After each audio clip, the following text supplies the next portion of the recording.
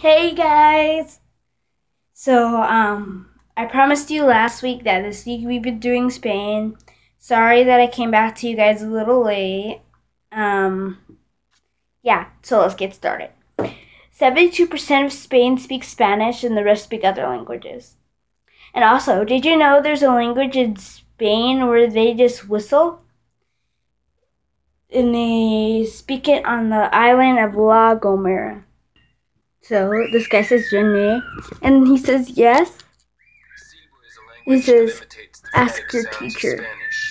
Students practice it all the way through high school, and after 10 years prove a firm grasp of the language. He says, go to the bus stop and wait for a taxi.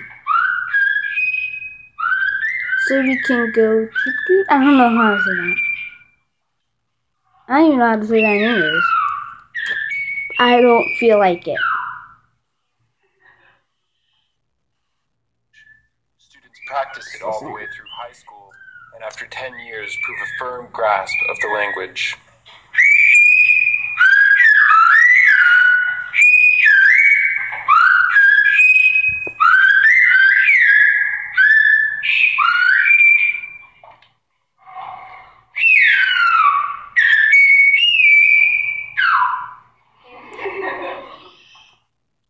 Anyway, did you know there's an annual festival called La Tomatina? I don't know how to say this stuff. I don't speak Spanish.